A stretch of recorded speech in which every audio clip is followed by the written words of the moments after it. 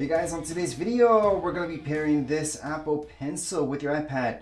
Now it doesn't matter which iPad you guys have, whether it's the iPad Air, iPad Pro, as long as your iPad is compatible with this Apple Pencil 2nd generation, this is how to set it up. So right here we have one of our iPads in the background. In order to pair it up, it's extremely easy because all we have to do is just attach it, and that's about it.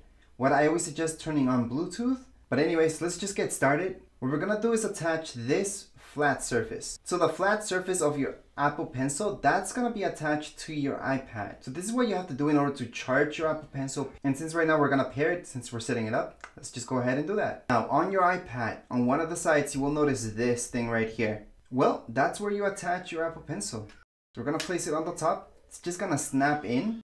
And we're gonna see Apple Pencil right there. So again, that's at the top of our iPad. And right now it's actually already paired. So what I can do at this point is just take it out and I can start using it. So I can move throughout the screens. However, you guys bought this in order to actually draw stuff and take notes and do stuff like that. So let's just start off with notes. So here are my notes. What I can just start doing right here is just drawing. So here we go. I'm just gonna place this at a different angle. There's a lot of apps out there that help you draw.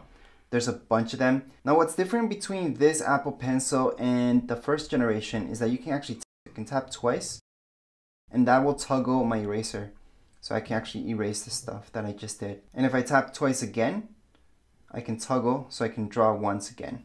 To check the battery, all we have to do is just go to our widgets. So just slide up. And then you're gonna see this. If you don't see a widget that tells you your battery, you can add it on. So let me just focus in a little bit better. And to add on a widget here, I'm just gonna show you. Just hold on here. You're gonna see this option to edit home screen. Just go to it. Then your plus sign on the top. And go ahead and look for battery. So I actually have that option as my 3rd option. However, if I didn't have that, I would just search for the widget battery, which is up here. And I can tap right there. Now there's several ways to display your battery. I think the best way would be just to go in for a percentage. So with the percentage, you can actually see it. If we just scroll, you can also see it listed like so.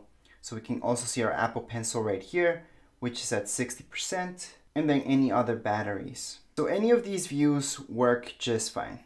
I'm just gonna add this to right here. And if I scroll down on my widgets, I'm just gonna see that one right there, where it's gonna tell me how much it's charging and what's the percentage right now.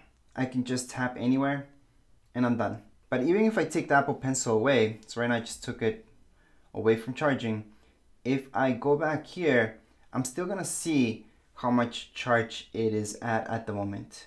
So right now it's showing me that it's at 64%. But anyways, that would be it for the setup of your Apple Pencil. It's extremely easy. That's how you guys can check your battery life, and that's how you guys can use this. Anyways, if you guys have any comments, questions, you guys can write down here in comments area. Don't forget to subscribe and rate. Thank you.